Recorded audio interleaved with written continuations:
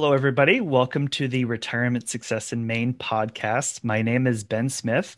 I'm joined by my two colleagues, as usual, Curtis Wister and Abby Duty, the Doc Rivers and Pat Summit to my Brad Stevens. How are you guys doing today? Doing good, Good. Ben. How are you?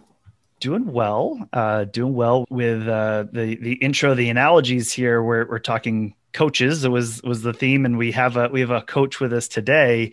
And really, the thinking being is, you know, we've been talking a little about this concept of retirement and really this definition of what it is to lots of different people, right? And in part of my conversations with our guest today and in kind of this pre-chat is maybe what if we're thinking all about retirement all wrong, right? Is what if really retirement isn't exchanging a binge on working for 40 years for a binge of not working for 20, 30 years after that?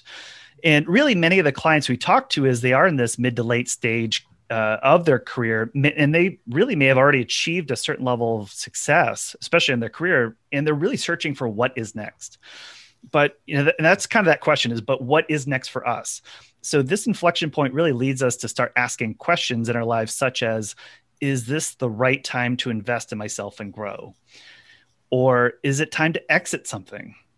Or is it time to change in our focus? So really, a lot of times, we come to those points and we have those questions and we're really talking about this kind of change moment, but we really have a lot of trouble really articulating these questions. Sometimes it's really hard to share those feelings with our work colleagues or even family members because they're not sitting in our shoes, and really much less work to find the answers after articulating the questions. So really do that structural issue, we find enough of our clients really become stuck, right? Is they know they need to change. They don't know what they want to change to. They don't know what they want to do and how they want to change. They don't know who to talk to. So it feels like a very kind of solid prison that's happening there.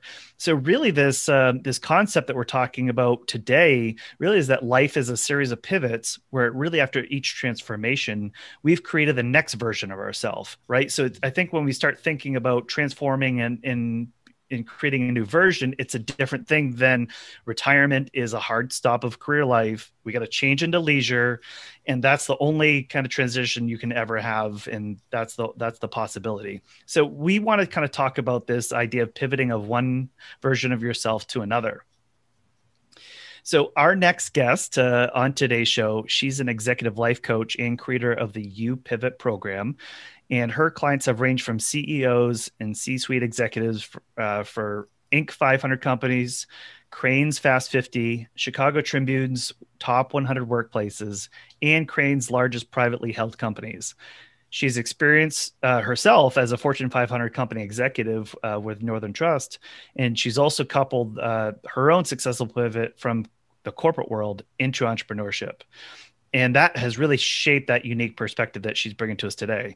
Every Sunday, you can also read some of her writing. She publishes stories about transitions of people that she's met and she's talked to, including sharing their life lessons from storytellers along the way. So you can read and subscribe to these Sunday stories on our website.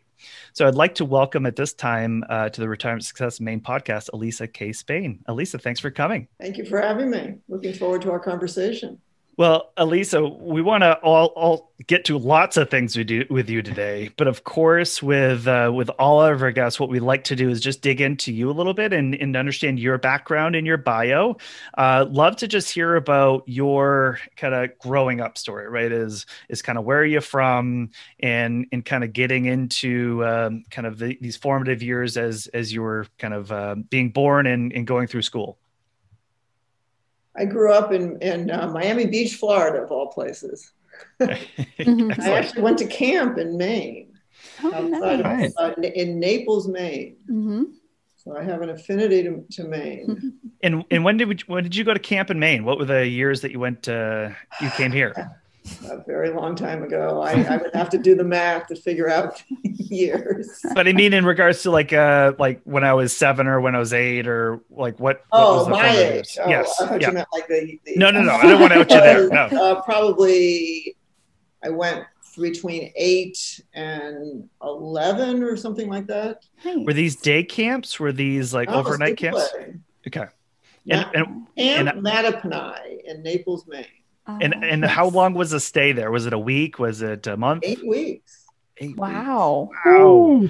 So my parents were happy to send us away. So you had an immersive Maine experience. Yes, it was. It was. And excellent. Beautiful, beautiful, beautiful place, Maine.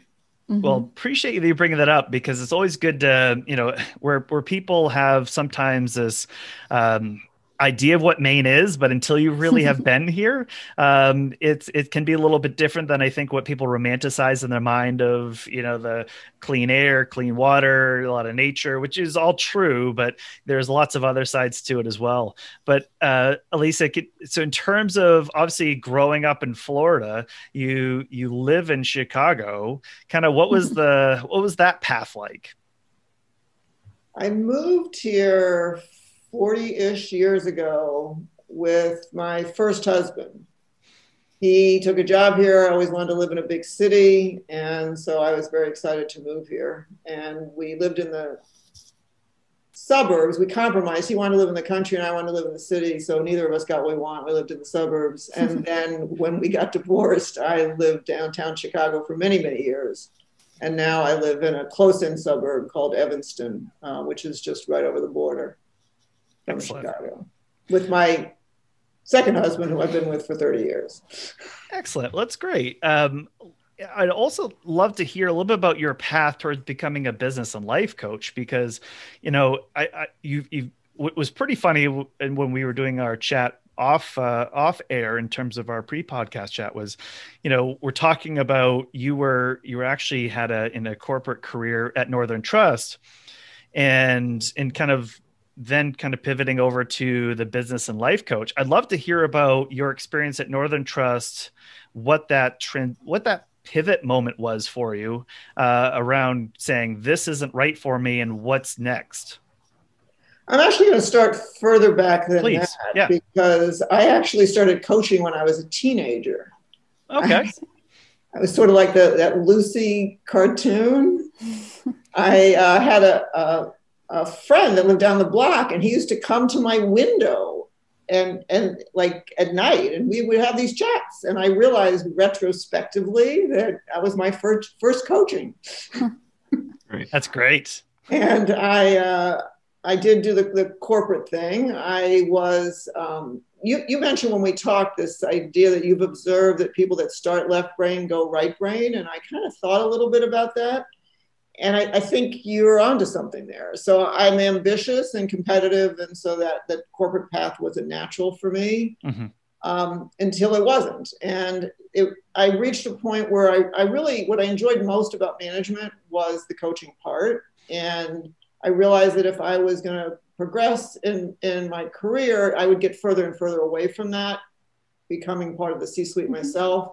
And that just wasn't for me. So I pivoted to entrepreneurship in my early 40s and still stayed left brain. I was a consultant at that point. And then I discovered that I really had a gift for asking people the right questions to help them identify their genius and tell their story. And so I pivoted from consultant to coach when I started working with business owners. So I had been working with more public companies initially, and then I started working with privately held companies. And I discovered with business owners that consulting and coaching kind of went together because their business and their personal lives were intertwined. And that's kind of how I got into the coaching world. And then I've always done a little bit of private coaching, and then I've been affiliated with Vistage International, which is a CEO peer group organization, for the last 15 years. And then about 2 years ago, I created the You Pivot program. Again, because I discovered that when people were at the point, as you talked about in your introduction, of wanting a change, nobody wants to go from the treadmill to the couch. And a lot of people really struggle with, they know the three questions that you asked are the three questions, that I ask my clients to try and start with. And what I've found is that they need some help in figuring out how to get from there. And there really isn't much of this kind of coaching specialization. And so I kind of fell into it working with the clients that I had initially as executive coaching. And I inserted the executive life coach, because it's really helping them figure out how to live full lives, which often involves a transition. And I think that's what was kind of a eureka moment when we were chatting was, here's your kind of stated goal is, again, helping people live their full lives and letting them realize that. And one of the terms you said was identifying their own genius, right? Is, well, what sort of things really make you who you are and makes you the best of who you are. And we really like that too, because I think from the traditional financial advisor lens, I think where a lot of financial advisors just spend their time on just working on money and finding one path to survive with money. And what we've been coming to on our conversation with our clients has been, well, geez, it feels very empty. It feels very, well, if I'm just showing you survivability money, well, isn't there so much more we could be doing to show you the path of spending money that helps you realize your fullest potential and live your fullest life? And if we're not asking these questions ourselves or pushing our clients to those resources to do that, then maybe we're doing a disservice ourselves in terms of the work we're doing with our clients. So what I think we kind of saw back and forth, Lisa, was this, hey, I think there's a lot of really great overlap of the questions we want to be exploring, the work we want our clients to be doing, and how we want to push them towards that place, right? Is there's that goal that we want them to get to. And which is why I think we started this show was reaching out to folks like yourself and saying, let's have these conversations about how we can push people to live their fullest life. And it doesn't mean they need to go all the way that every minute of every second of every day that they got to be living that life. But if they're experiencing more things all the time, they're going to be happier people. They're going to be, their family's going to want to be around them more. They're going to be more active in their friendships. They're going to fight a lot of these kind of things that we see as people go to the couch and they get lonely as their relationships dwindle, and they start fighting things because they're sedentary and lots of things kind of kick in. So I think that's where we were going with this, is like, hey, let's kind of get that. So I like that there is a good kind of Venn diagram overlap that's happening with our practices here. So I'd love to just hear a little bit more about your practice overall, because you kind of talked about going from public to private, but who are your clients today? Like, who do you work with? We talked about those 3 questions that you start asking them, but can you just walk us through that, the person that comes to you, what they're facing, and how you help them? Sure.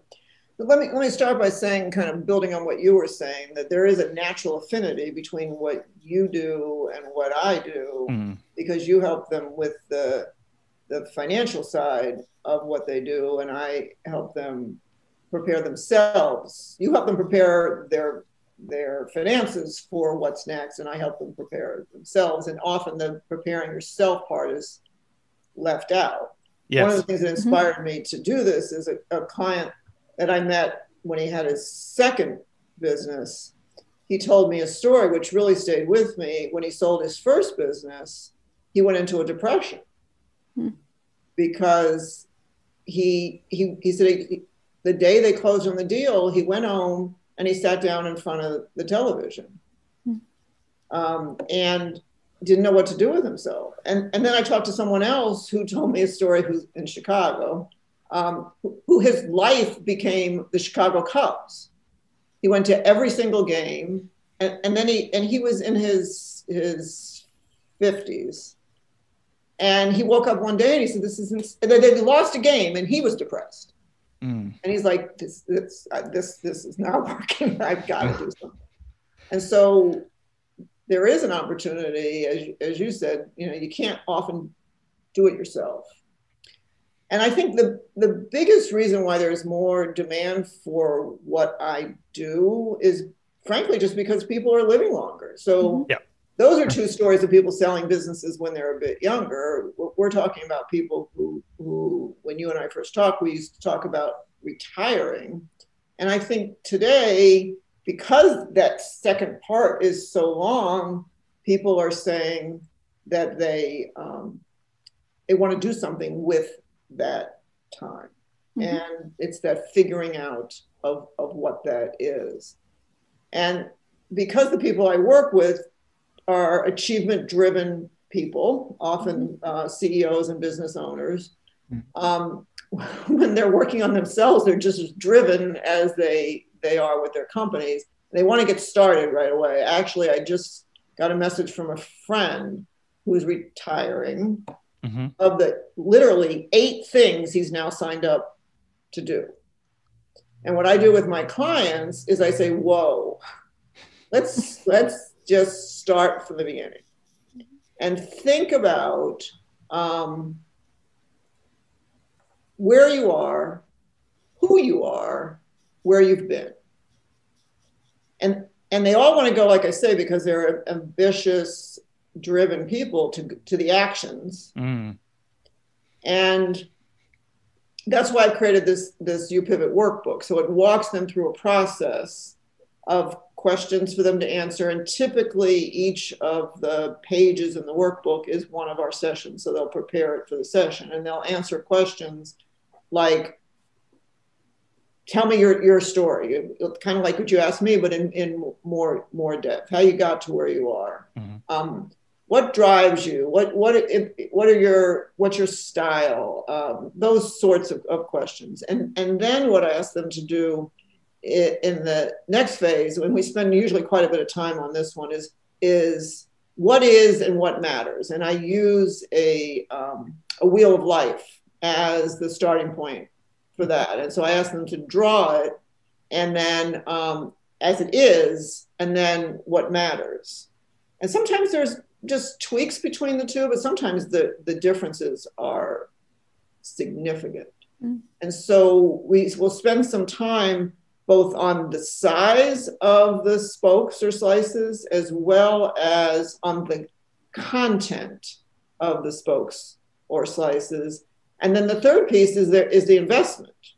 So they may want the slice to be this size, but they're not spending the sort of effort to make it fully this size. Their effort is more here. And so we spend a lot of time on that. And if they have a significant other, I ask them to have them do the same exercise and then create a Venn diagram. Because I like what you just did there, because what you've essentially done is created a gap analysis, right? Is saying, hey, here's your stated where you are today, here's where you want to be, and there's the gaps of those differences, but also now with your spouse. And you could also start to identify relationship, I don't want to say issues, but maybe there's differences that may happen in those two wheels. And especially if we're saying we're pivoting to a new part of life, and we now have different visions of what those pivots look like, you could see where people could also be growing apart as well if they're not kind of reconciling those things. Yes, and in addition, sometimes what they believe their significant other wants or expects isn't. I mean, we talked a bit, and I know we'll talk later about this idea of an unreliable narrator. It comes in all parts of our lives. One of the clients that I have been working with, the story he told me, I say to him all the time, the wife in your head and the real wife, don't sound to me like they're the same person. Yeah. And yeah, I want to get to that a whole lot, right? Because I think that's a really first of all, it's a really important piece that I think we hadn't heard from any of our guests so far, and I want to really dig into it. But I want to really go into this idea of life pivot here for a second, Elisa. Is there really thinking about, because the topic of the show really is this whole thinking about retirement as a life pivot. Because you were saying to me the other day about, you're really challenging me on the label, and challenging in a good way, that, hey, you're using this label of retirement. And for a lot of people, this whole thing and this label of retirement really doesn't make a whole lot of sense. So instead, you were using language like career 2.0 or career 3.0 or life 2.0 or life 3.0. So there's new versions, right? And almost like a new version of software or something that's coming out that you're kind of have this, and I don't want to say upgrade, it's just different, right? It's just a different change. So can you just talk a little bit about why do you refer to this part of life this way, in rather than this kind of traditional language of retirement? I think it's because, like I said, partly because that timeline is longer. And one of the questions I ask people in the first part is how much time do you feel like you have left? Mm-hmm. And that's a very interesting question, because how different it's answered by people of the same age. Interesting. And you ask that question also for financial planning all the time. Yeah. And I don't think most people stop and think about it in terms of their how they want to spend their time. So so the reason I came up with the versions is probably partly, frankly, because I'm into technology. So I kind of think that way, and partly because of my own experience. So when I think back on my own life, I think about the early phase of my life and career as the version 1.0, starting with the career phase, not the childhood part. So that would probably be a whatever, point something. So the first career is the 1.0. And then when I made my own pivot from the corporate world to entrepreneurship, that for me was 2.0. And there were releases in between the 1.0 and the 2.0 that, promotions and those sorts of things. So changes within where you are. And then the 2.0 is again, there were changes from within where I was. So moving from consulting to coaching and the evolution of coaching. And so that's the way I look at it, is that the increments, much like with software, within where you are still within the same range. But when you hit the 0.0, that's really more of a transition, a full transition of some sort. And it just, for me, it just works as a language. And I find the same with my clients, because all my clients come from the business world. They just resonate with that thinking that way. And it was actually one of my clients that gave me the idea for approaching it that way. And then, when I started telling you the process, once we get through the what matters, then they looking at each of their versions to ask them to kind of think about what's worked and what hasn't, and then start working on the vision for the next phase, and ultimately write their tomorrow story, and then get to action. So really slowing down the process to prevent what my friend is doing, because I know what's going to happen with him, because I've seen it happen with others. He's going to, right? Mm-hmm. And so what I try and do is prevent that. So you touched on this just a minute ago about the importance of telling your story, right? And what is working, what isn't working, where you've come from, and how that really flows into your future vision of yourself.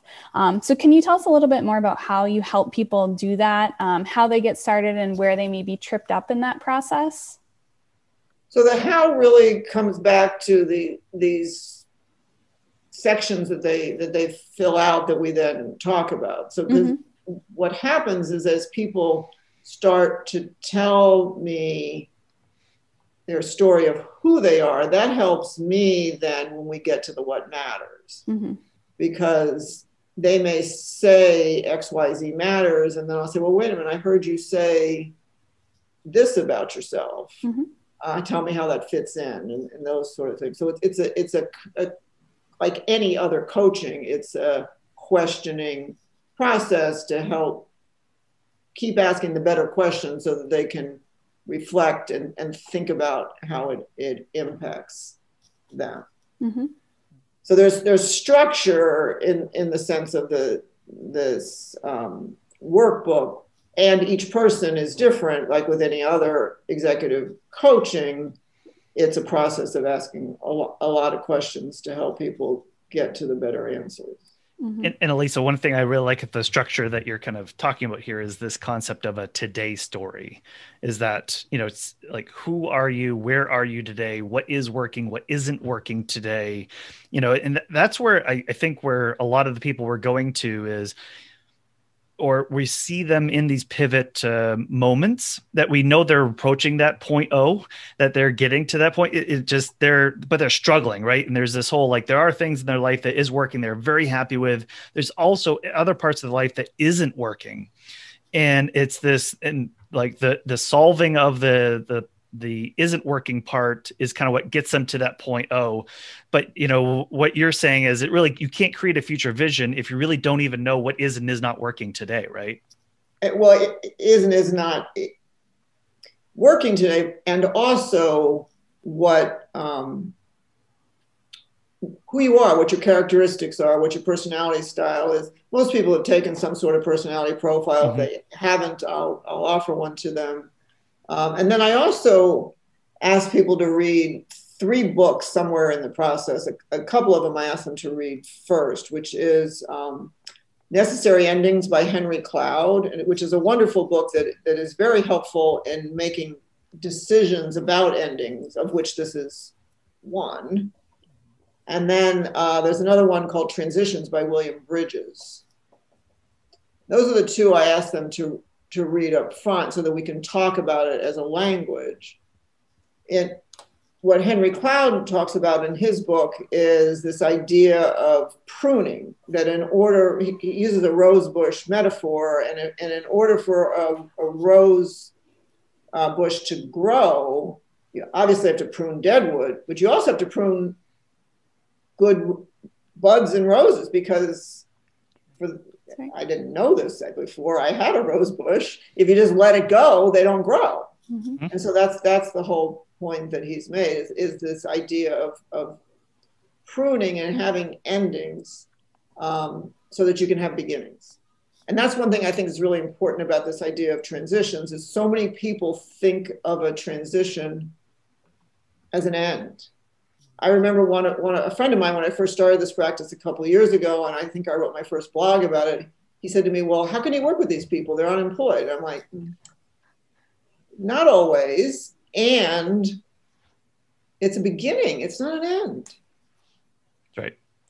And whether it's 3 or 4.0, for the people that I work with that are mid-career, it's obvious that it's a beginning. And for the 3.0s and 4.0s, it's also a beginning. Again, because as you pointed out, your retirement life might be as long as your work life. Sure.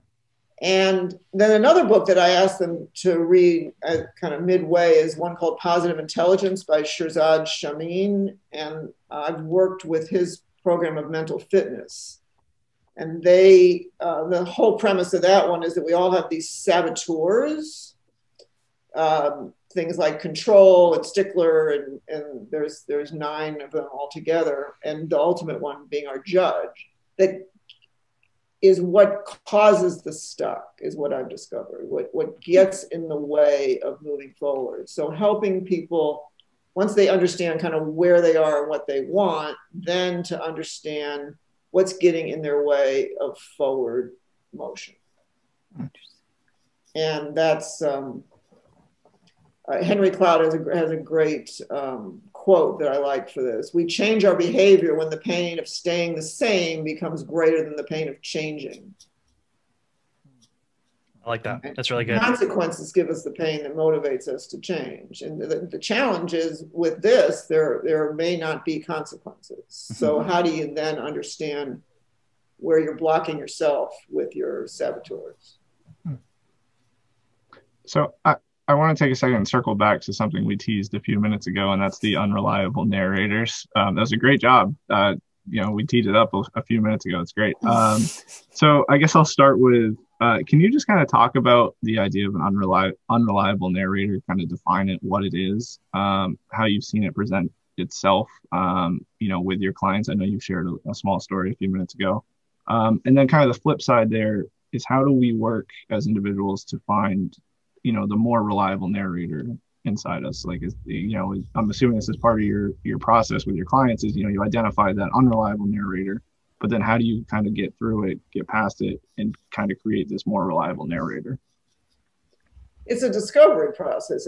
So I learned about unreliable narrator when I was in a book club years ago. Mm-hmm. It's a literary technique. Mm-hmm. And we've all read books like that, where you're reading through the book and you're believing, and then you get 3/4 of the way through it and you realize it's all a lie. Mm-hmm. Yeah. And, right? I mean, that's what makes it exciting. Mm-hmm. Often the case with mysteries and that sort of thing, mm-hmm. right? So that just kind of stayed in my head because I had not heard that term either. And I've just begun to discover that that's something we do with our stories. And it's a discovery process. I had a client recently that I actually wrote a blog about him, and he sent me an email after he saw the blog. He said, I showed it to my brother, and we both laughed. When I first met him, and I said this to him, when I first met him, I thought, I don't know how I'm going to help this guy, because he's a loser. And then I started asking more questions and learning about him.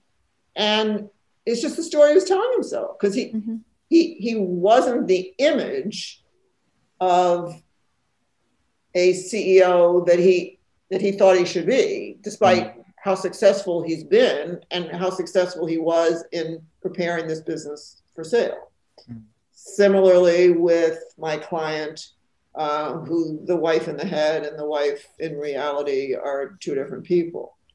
So it's a discovery process, and I don't know how we can discover it ourselves, frankly. I think we need somebody else to ask us questions to help us realize it, because that's why he laughed when he read it. And that was a switch for him, because as soon as he realized that he was lying to himself and his saboteurs were telling him these lies, then he could then start crafting his tomorrow story.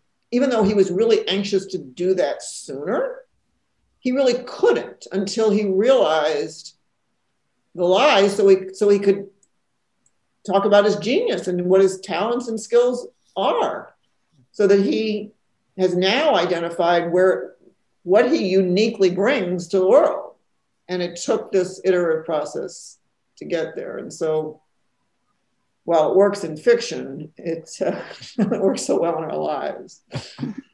And Elisa, I'll kind of follow up there too, is, I think we even just kind of noticing amongst our team and just showing a little vulnerability here for a second is even just kind of looking at this and going, hey, we do this podcast and go, well, hey, I just do this piece of it. And when you say, I just do this piece of it, you start minimizing something, and right, you start minimizing a role you play and your importance of a team and all that. So I think that's where, even just from that conversation that you and I had the other day of you going, oh man, I do that to myself all the time. Like I just say, oh, I just do this, or, oh, we only work with these types of people, or when you start kind of creating your own barriers in your language you express to people, man, I just go, I do that all the time. And go, instead of kind of going more affirmative of, hey, this is who I am. I'm really good at doing these things.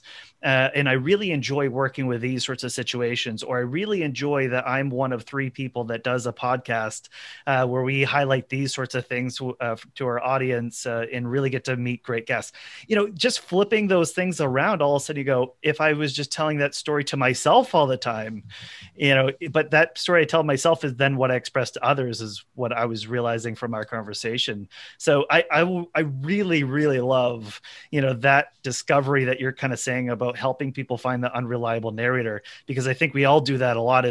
I feel like I'm not worthy of something. And I know Amy K. Hutchins was talking about that in one of our previous shows, was we don't communicate things because sometimes we don't feel we're worthy. And when we don't feel we're worthy, then that's what we say too, is we're not worthy of love or attention, or to get the next job, or I'm too old, or all of those things kind of creep in. So I thought that was you gave it a really great label as well, which is what I like. Thank you. And again, these saboteurs that I talk about are like build on each other to continue to perpetuate that lie. So Elisa, what I want to get to as well is obviously you've kind of helped us identify a little bit your process in the today story, right? Is kind of what that's like. But also I think then the next part of once we identify the today story, the unreliable narrator, what we're telling ourselves, but then also getting to the tomorrow story. And I know you just said, hey, a lot of the clients you're working with really just want to work on the tomorrow story, and that's really it. But this is really the purpose of our show, right? Is to kind of get into this, shining a light on possibilities. I think maybe the whole purpose of our show really is that we all have an unreliable narrator when we get to be 60 and older saying we're not worthy, we're not able to do things. So our show wants to kind of fight that a little bit. So can you talk a little bit about the tomorrow story? Because I think what kind of hits sometimes in our clients is that the tomorrow story they're telling themselves of what's able is they think that their finances don't match that a lot. And they use whatever reason, maybe it's finances, maybe it's I'm old, maybe it's they're telling themselves something, which is blocking that tomorrow story from happening. Can you talk about how you've helped people write their tomorrow stories and where you see them get tripped up? So I'm hearing a little bit of a different thing in what you said. And that's kind of still back to the lies and the unreliable narrator, like you said. And I think that's still in the earlier phases. Gotcha. I'm kind of getting a sense of where I am and what matters.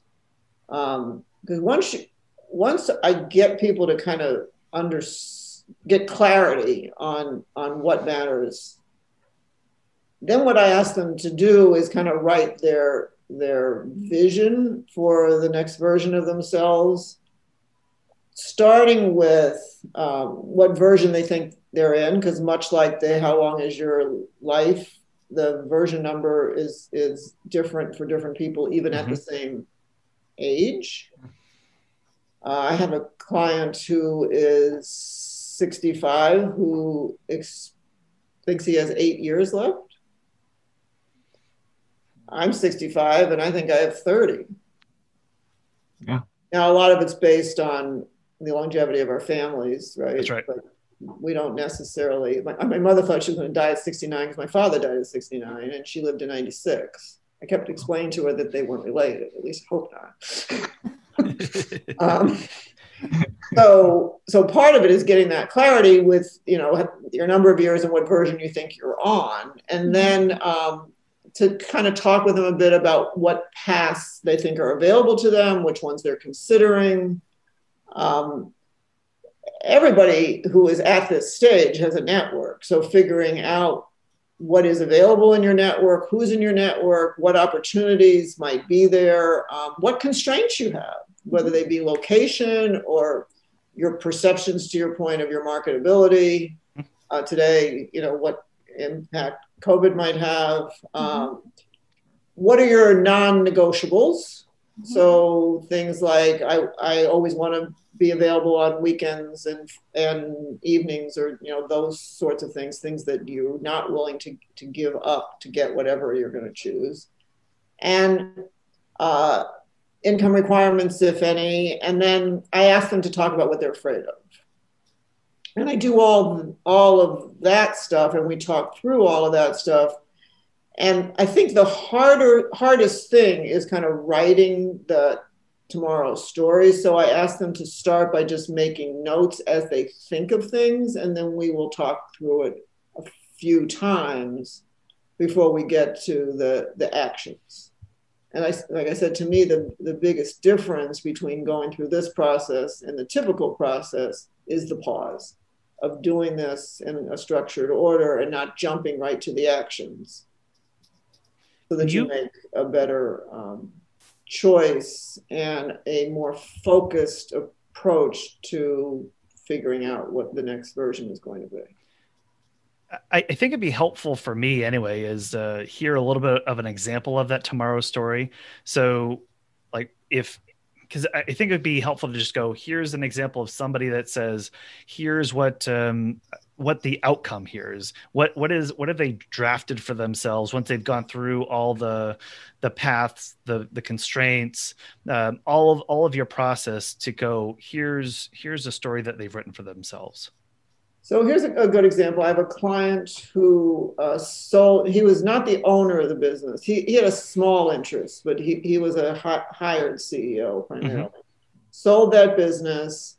And in the beginning, we spent a lot of time talking about some of the emotional side of ending. Like, what do you put on your business card? When people ask you, what do you do? What do you say? You know, all that kind of stuff. And then he then started thinking about going through the process of what matters and what's important to him. And what he decided was that his wife has stage 4 breast cancer, but she's doing fine. She's not fine long enough that they would call it remission, but she does seem to be doing fine. And so spending time with her is a very high priority because they don't know how much time they have together. And he is very passionate about the value of the fraternity system at universities, and in particular the university that he went to. He's done some volunteer work for them, but it was really important to him to get involved with that because he expects that that's going to go away because of all the terrible things that have been happening, and he believes that he can make a difference. So that's something that he cares about, and he wants to stay connected to the business world. So he was trying to think about how he can do that in a way that doesn't interfere with the time with his wife and the time he wanted to spend in a more philanthropic way. And so he decided he wanted to become an investor in startup companies and then offer both funding as well as expertise to these companies. So that was the Tomorrow Story that he ultimately wrote, and then and it was all based on how he designed the spokes of his wheel of life. I like it because again, and then I could see where from a coaching perspective is now we're trying to realize that Tomorrow Story. And of course, there's always some things that we envision in our head that maybe is not practical or realistic as we go to enact them, which probably requires more coaching in terms of adapting some of that story and continue to adapt the story as we go. Right. And that's where it's, what that last part of, what's available to you, what are your opportunities is important. Like a lot of executives, when they retire, want to get on boards. There's a lot more executives that want to get on boards than there are boards. And the boards mostly don't have terms. And so, people are 80 years old and they're still on the boards. And for a lot of reasons, that is just not realistic for most. So that would be an example of what you're talking about. Gotcha. So recently you shared a story about a gentleman who said he flunked retirement twice. So we really liked this. And so can you share with us that story, why it's meaningful, and do you think it is actually possible to flunk retirement? I thought it was a very interesting choice of words. Yeah. Which is why I made that the title of the blog. Yeah. So I think so let me briefly tell you the story, and then I'll give you my thoughts on it. So he had a very impressive career. And most of my stories that I write in my Sunday stories are pseudonyms. So this is actually he was perfectly comfortable with disclosing who he is. Marsh Carter is his name, and he was in the military, was in the Marines, and then when he got out, he couldn't find a job at all. Sent out 85 letters. And then somebody just did him a favor and got him a job at Chase Manhattan Bank in New York. And he went to work there. He sort of the classic story, took the job nobody wanted. And that job happened to give him exposure to the chairman of the bank, which gave him all kinds of opportunities. And he rose pretty well, which is when I met him. to this new business that we both worked in called Global Custody. And he was tapped from that. I mean, he was a senior vice president, which is a fairly high level position, but in a money center bank, there's a zillion senior vice presidents, and it's pretty far from the top. And he was tapped from there to become the CEO of State Street Bank and Trust because of circumstances. And so he went into that knowing he was going to retire in 10 years, because the reason he got that opportunity was because the retiring chairman and CEO was grooming somebody for his position, and 6 months before he retired said that he didn't think it was the right person. And so the board was left with finding, and he didn't say he was going to stay on. I'm still leaving in 6 months, but he's not your guy. So the board had to find somebody in 6 months, and they found Marsh, and fortunately they made a good choice. So he went in knowing that he had 10 years because the board asked him. They said, we're not letting this happen again. So, we need to decide up front when you're going. And he said, well, I think 8 to 10 years is about the right time. So he agreed. And 4 years before that time was up, they started looking for his replacement and ultimately found him. And he passed the baton when he was 61. And so he retired. He always thought he wanted to teach, and he became I'm guessing an adjunct professor at the Kennedy School at Harvard. And then when he went into his second year, he discovered he didn't really like teaching because he didn't want to teach the same class the second time. So it was about that time that the leadership of the New York Stock Exchange kind of imploded because the then CEO was involved in a bit of scandal. So they just wanted to change everything. And so they wanted to bring in people who were, of utmost regard. And so he was invited to be on that board, as was Madeleine Albright and other people of that caliber, all of whom I think were retired. Mm-hmm. And then they asked Marsh to become the chairman and CEO, which he did for 10 years. At 65 is when he took that job. And then he finally retired for real, he said, sort of, at 75.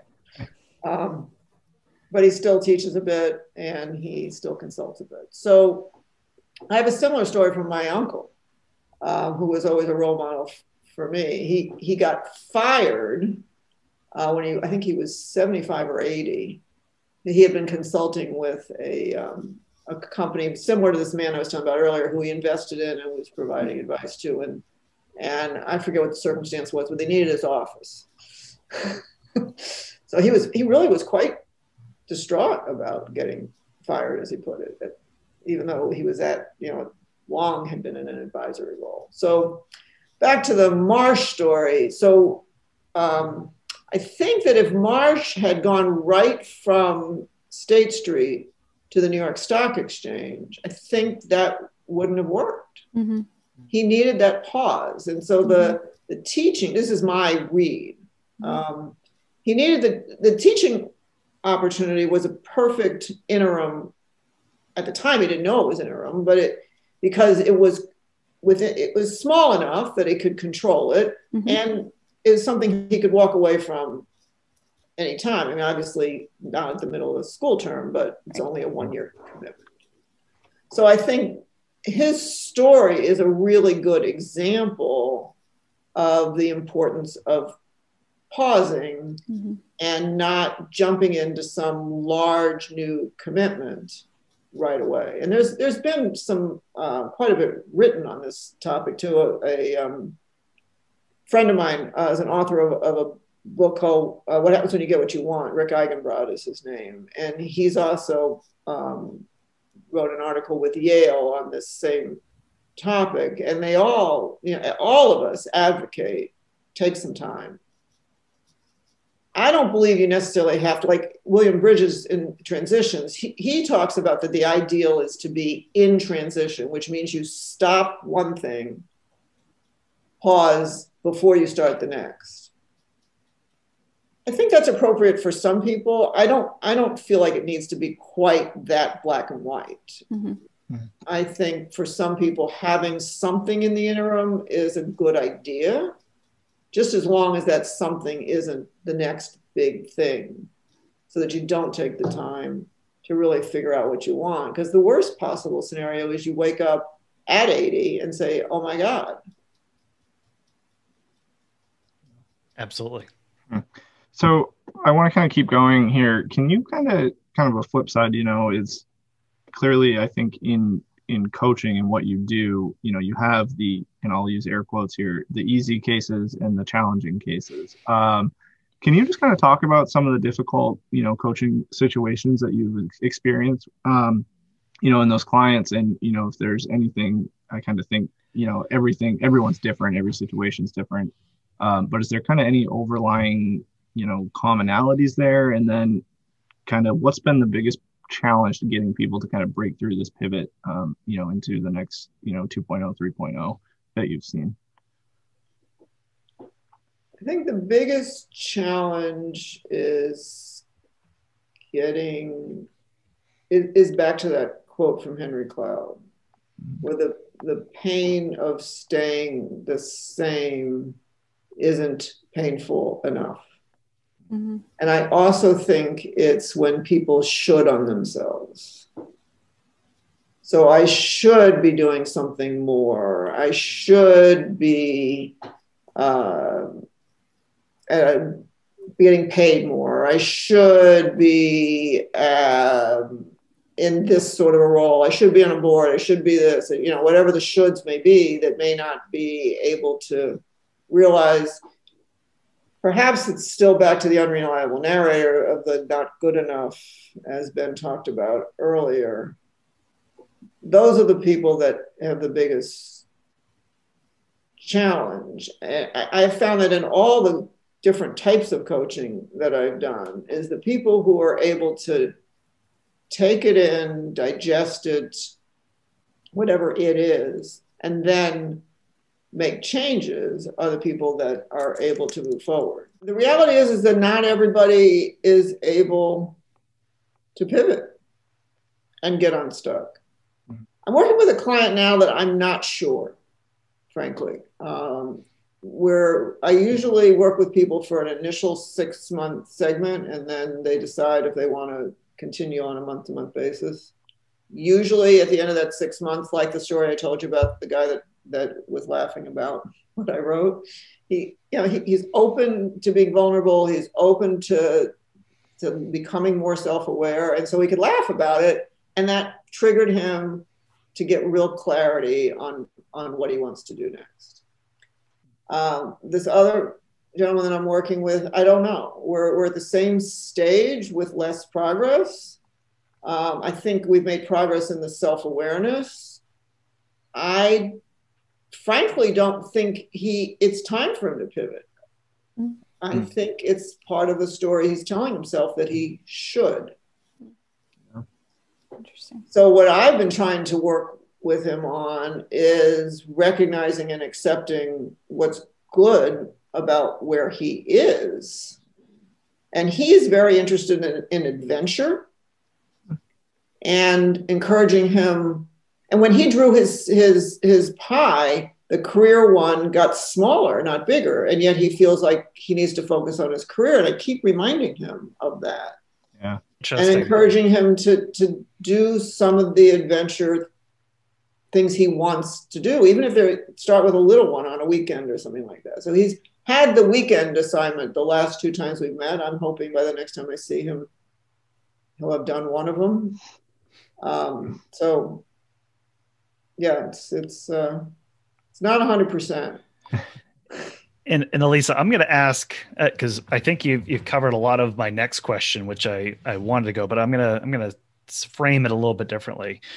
And one of the things that, as we're reading a lot of your blog, and one of the things that you shared on your blog was a Chinese proverb that said the wise adapt themselves to circumstances as water molds itself to the pitcher. And we really like that and for the reason being that a consistent theme we're seeing across a lot of our episodes was that in lots of different areas of our lives as we age, it doesn't matter if you're going from 2 years old to 5 years old, or it's the middle or late stages of life, is that adaptability and flexibility are very important traits to have.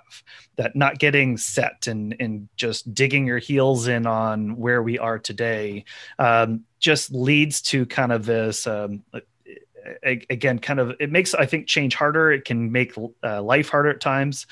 And what you're just kind of talking about was kind of helping people work through that and some of the factors you're seeing in terms of that resistance.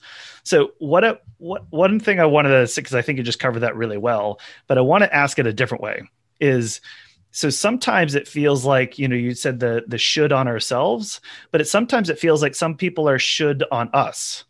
Is that sometimes you might feel that your family is saying, Ben, you're getting older and it's time you should be moving into a different house, or you should be kind of connecting with these sorts of people. And our network can start creating pressure of the things that they feel like we should be doing. And from their eyes that we're being resistant to change, but maybe for us that we don't need to change. Or how would you kind of help people coach through that, right? Is it because first of all, is identifying them, but also these externalities creating these things of maybe I'm being forced to be something I don't want to be, or do something I don't want to do because people tell me I should. Well, right, and that, or we think people are telling us back to the wife in his head and the wife in the reality. I think there's two parts to this. One is this self-awareness and self-confidence, becoming aware of our saboteurs and our judgments of ourselves and getting real clarity on ourselves. That's the first part. Mm-hmm. And then if we can get there, then it's something we coaches encourage people to say is, thank you for the feedback. I like it. That's really good. Because we're the masters of our destiny, right? This is our life, and this is we're in charge of that. And sometimes it's again being able to be self-confident enough to say, hey, no, this is what I want, and this is what I want to be. I understand why you're concerned for me, but this is what I'm going to do. And again, maybe we're just not always kind of confident enough to be able to express that to each other. Well, and that's why the first part comes in of getting clarity on who we are and what our strengths are, and figuring out what our genius is so that we can build that confidence. Because really all of this comes down to that. And that comes from within. A coach can help us get in front of us what our strengths and our ultimate genius contributions are. But that comes from within. All we can do as a coach is ask the better questions so that people can come to their own answers and challenge people on it. Sure. So again, my guy who was lying to himself about his accomplishments, we've now started talking about what his key offering and differentiators are. And I've challenged him to make sure that it's available to him as well. So identify where he thinks his strengths are. Some of his strengths might fit better in the public company world, but he wants to work in privately held. So how does he now narrow that down? Or the board example that I gave you earlier. Mm-hmm. So the role of the coach is to help people bring it out of themselves. The difference between coaching and teaching, I think, is an important point here, which is that a teacher tells me teaches me something I don't know. Mm-hmm. Where a coach our job is to bring out what's within you. And in this sort of conversation and circumstance, it's about coaching. I can't teach you to feel confident about yourself. I can coach you to identify where you bring value to the world, but you have to believe it and then act on it. And then when others say you should or shouldn't be doing this or that, thank you for the feedback. Mm-hmm. Thank you for hearing. Appreciate the feedback. Like that. So Elisa, which I wish I'd had the maturity to do when I got those sort of things from my mother when I was, when are you going to have kids, or when are you going to get married, or when are you going to do, all these things you're supposed to do. I wasn't as polite. But that's really tough to do, right? In any one of our realms, is because, the people that we put on pedestals and that we really value their opinion, sometimes more than our own, it's tough to then equalize your own opinion to them of, no, I this is what I want. And even though I'm used to getting steering guidance of what I should be and what I should do in my life, now again, I think for me as a parent of a 7-year-old, you go, well, that's kind of what you want them to be, is independent in their thinking and where they want to go and actualize their own dreams and not the dreams that I impose on him type thing. So I think those are important things to delineate. And I think that's an important thing to say. Well, that's another self-awareness too, because what commonly happens in these sort of situations is people who have the pleaser saboteur, which all of our saboteurs come from our strengths. and those of us in the service world, often who are successful in the service world, have that characteristic. I was talking to a client about that yesterday, this kind of comparing CEOs in the service industry of financial whatever services to manufacturing. So knowing that about yourself, and when it's time to start pleasing yourself versus always trying to please others. Gotcha. So here we are at the end of our conversation, Elisa. And a lot of this conversation, we've been talking about all the great work you do for other people and, helping them achieve success in whatever, pivot, whether it's 2.0, 3.0, 1.0. So I want to kind of flip the switch and focus on you for a second. The title of our podcast is the Retirement Success in Maine podcast. And I know you're not in Maine, but you have been to Maine, so you fall into this category here. So I really just want to ask you, how would you define, retirement success for yourself? So for me, like many executives, my vocation and avocation is been my work. My husband has hobbies that he can't wait to do when he retires. But for me, it's my work. And so I've thought about that a lot. And I think my approach is similar to that client. Perhaps that's why that story was fresh that I was telling you about. I want a blend of a bit of structure, working with a handful of clients at any given time. Executives who I feel like for whom I can make a difference. So to be selective about who I work with. And then the rest of the time, enjoying traveling with my husband and enjoying each day being outdoors, hiking and biking as much as I can, which I know somebody could do in Maine. So that's right. Maine is actually on, as soon as COVID is over, I want to take a bike trip there. Bike trip, so you're going to ride your bike. Are you going to ride your bike to Maine, or are you going to get to Maine, then ride your bike? I think I'm going to get on an airplane when I feel comfortable doing that, and then go with a bike company. And Nice. Awesome. Nice. Been on my list for a while. Well, Elisa, appreciate you sharing that story, but also all of your expertise with us today. It really is a treat to have you here to talk a little bit about what you do, but also some of the insights you have in terms of coaching and things that I think our populations, I don't want to say struggles with, but they work through all the time. And I think getting a little bit more of here's a service that's out there and what you do specifically, I think helps them with that. So giving them a resource to go to. We will, of course, give a lot more resources to our audience of yours in our blog post. We'll give you a little more insight in that in a couple of minutes, but appreciate you coming on and hope to talk to you next time. Well, thank you. I really appreciate the opportunity to do this. And your questions are very thoughtful. And I think this is a wonderful thing you're doing for your clients. All right. Well, Elisa, thank you so much. We'll talk to you. It's really excited to have Elisa K. Spain on the show today. I know Elisa has a really good niche there with executives and people that really have that kind of mindset in terms of that the life pivots. So again, I kind of like that as a theme, was thinking of it a little differently, not just retirement, but pivoting and kind of the process you kind of can go through to help identify a lot of that there. So again, we always like to wrap up a lot of our shows with lessons that we've learned from our guest. Love to have Curtis maybe start off with what you took away from today. Yeah, a piece of the conversation with Elisa that really stuck out to me was she brought it up when she brought up the analogy of a rose bush when she was talking to a client, and the idea of every ending being also a new beginning or an opportunity for a new beginning, and that the rose bush came into play with not only trimming or pruning the dead wood of the rose bush, but also trimming some of the roses as well, and that ability to keep growing and I guess not honing in on the ending so much, but honing in on the idea that it's an opportunity for a new beginning. So that piece really stuck out to me.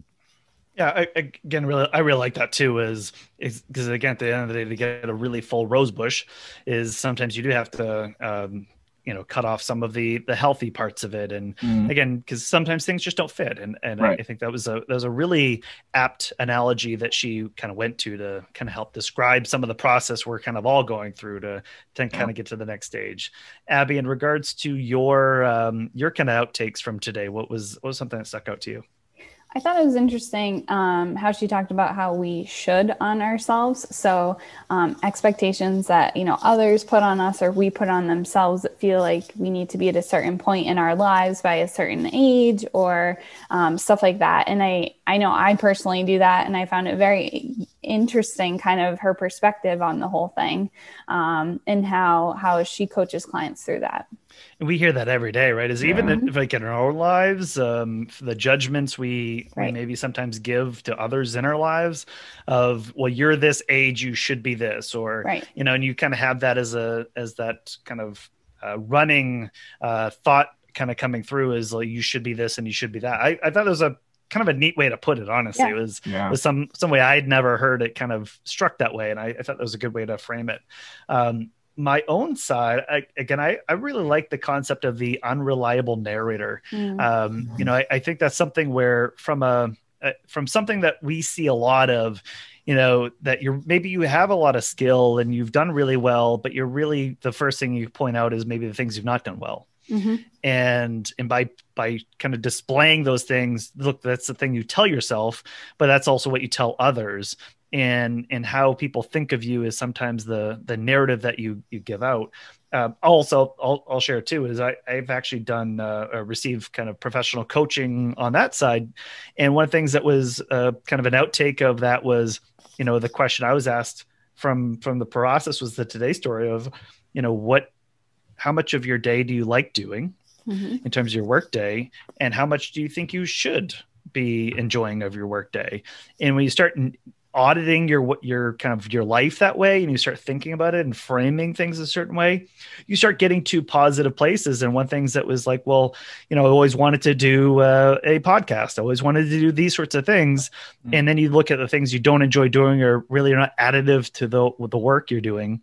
And now you create space, and now it frees up things to get done. So progress. And I kind of like that as an unreliable narrator of, well, we're not going to be good enough, or no one will listen to us, or, this isn't something people will kind of find note in. So we all struggle with that. Doesn't matter who you are, that's something that's coming out, but realizing it's there, and that discovery is pretty cool of something that she pointed out. So Elisa kind of gave us some really good resources, some books there. She's got some really good blog posts. So we will be highlighting that in our own blog post, highlighting this show. Again, calling it Thinking About Retirement as a Life Pivot. And if you go to our website, you can find more resources about this show. But if you have any questions or want to drop us a line, love to hear your feedback. Shoot any one of us an email, give us a call. Love to hear from you. And until then, we'll catch you next time.